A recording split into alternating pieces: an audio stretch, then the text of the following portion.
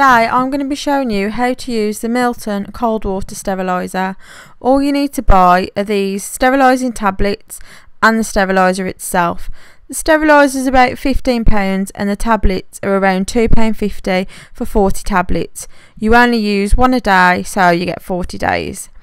The handle does lock, so you turn it one way and the lid locks so it won't come off. Turn it the other to open it. You take this inside tray out, which you can use to sterilise your dummies. I'm just going to go ahead and empty this out because this was from yesterday's. You only have to change this once a day, so once every 24 hours.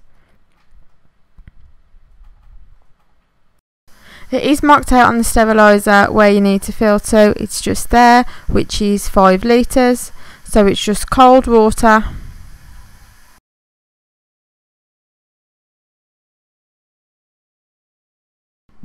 And now you just have to add your sterilising tablet. You can use fluid, but I find tablets are just more convenient. So you just have to rip one off, open the packet, and then pop it in the steriliser and wait for it all to dissolve. It doesn't take long to dissolve, maybe about 5 minutes. Once it has dissolved and you put your bottles in, it only takes 15 minutes to sterilise. Just make sure that you've washed your bottles in hot soapy water before you put them in the steriliser. It does say you can fit 6 bottles, teats, rings and lids in this steriliser. I use the Tommy Tippy Closer to Nature 260ml bottles and I find you can only fit 4 in really.